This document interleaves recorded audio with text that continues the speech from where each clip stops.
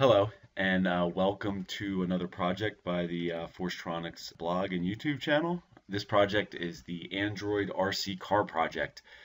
And basically what we're doing here is we're building an RC car and we're going to control it with an Android device. And our RC car is going to have a Bluetooth module, and it's also going to have an Arduino on there doing the brain work. And once again, it's going to be controlled by an Android device. The cool thing is we're not going to use buttons on the device. We're going to use gestures or the device's positioning to control it. And just to note, this is leveraged from another project where I had the car already built and I used a joystick with an Arduino and a Bluetooth module. This time I'm getting rid of the joystick. I'm keeping the same car, and a lot of my Arduino code is going to be the same as from the last project. But this time I'm going to use an Android device to control it. And so if you want to get some background on that project, because I'm not going to go into details of the car design because I did in that project, you can see the links on the screen. Okay, before I get started, let me show you the final product in action. So you can see I'm holding an Android tablet. It's actually the Nexus 7 tablet. You can see the app, and I should say I built the app on MIT's App Inventor 2, which I'll show you. But the only device I've tested the app on is a Nexus 7. So let me start the video. So there's me holding the tablet. You can see the car in the background. When I push the tablet down or tilt it forward, the car goes forward. When I tilt it backwards, like so, the car goes backwards.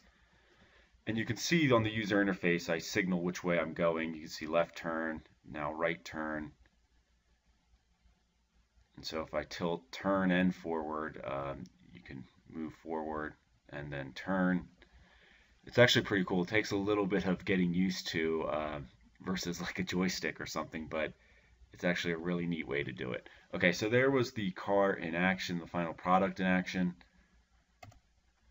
Here's the parts list for the car. I'm not going to go into detail. I do in my other video, but I'm using the Adafruit motor shield. I'm using the RN42 Bluetooth module. If you're not familiar with that, I have a getting started video and blog post on that. Yeah, there's the parts list. Here's the schematic, and you can find this schematic on my blog. But Arduino Uno, there's my Bluetooth controller, the RN42. There's my motor shield, and you can see the motors, and I'm using a lithium-ion battery. You can use any battery. Important to note that the battery is actually split off between the Arduino and the motor shield, because I tried running the power just through the Arduino and the regulator couldn't give enough current, so I'm taking advantage of the built-in regulator on the motor shield and the Arduino Uno regulator. Here's some notes. If you're not familiar with the RN42, I have a getting started video on the RN42 Bluetooth module.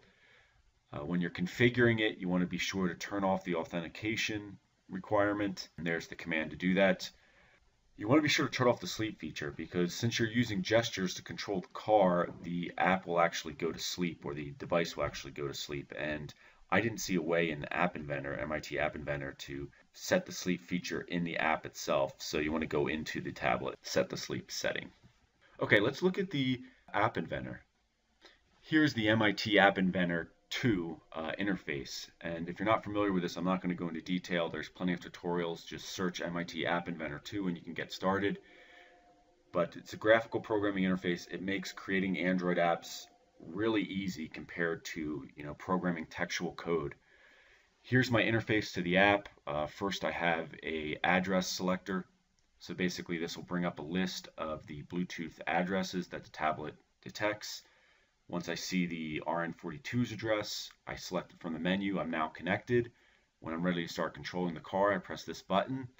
These text boxes tell me if I'm going forward or back, or if I'm stopped, right or left turn, just to give you some visual feedback besides, I guess, the car moving. And then there's a disconnect button. And then some of the other objects that you don't see on there is I have their orientation sensor object. That's what I'm going to use to do my gestures to control the car. I have a clock. I'll show you what that's for. And then I have, of course, a Bluetooth client that I'm using to communicate with the Arduino on the car. So let me go to the block. So once again, this is a graphical programming interface. This is, I hate to say similar, but it's somewhat like LabVIEW if you're familiar with that. But these pieces are my code. So here is my address list selector. It gets all the Bluetooth addresses. This call basically allows me, when I select the car's address, this does the connection. And then what I do right away is I send this pound character to the car, and that tells the Arduino on the car that we're connected and I'm ready to control you.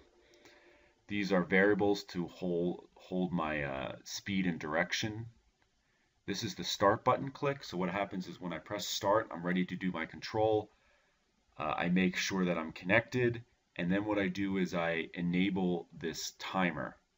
And so what happens is I connect, and then I say every 15 milliseconds execute this timer and the code in this timer. So let me go to that. So this is where a lot of the programming is. But basically what I'm doing is every 15 milliseconds after I press the start button, I'm making a call to the orientation sensors to get the device's position. I then use that to convert it into a speed and direction setting. And I should note that since this is built on an earlier project, what I did is I convert the values that I'm getting from the orientation sensors into the same values that I was getting from my joystick from the past project, because I didn't want to have to change the Arduino code, so I only had to make a couple changes to it. So that's why I'm doing a lot of massaging to the actual reading. Okay, I do some filtering here. I then send it as a packet to my to the RC car, to the Arduino on the RC car. And what I'm doing here is I'm taking the speed value and I wrap some text around it to make it into a packet, so the Arduino on the car can then read it in and make sure that a complete reading is there, since I know what the start and stop character are. So that was for up and down or forward and backwards. Then I do the same thing for left and right. Then I print to my text boxes what direction or speed I'm going, I should say. Okay, and then last but not least is the disconnect button. So when I disconnect, I send 2 more packets to put the car stopped, to make sure the car is stopped. It's not going forward or backwards or left or right. Then I shut off my timer so this no longer executes. And then I disconnect the Bluetooth device. So that is the App Inventor code. And I put these comments here, so I commented it. I didn't see a place to post this, so if you want this, you can email me and I can send it to you. I'll show my email address at the end. Next, I'm going to bring up the Arduino code, and I'm not going to go into detail about this.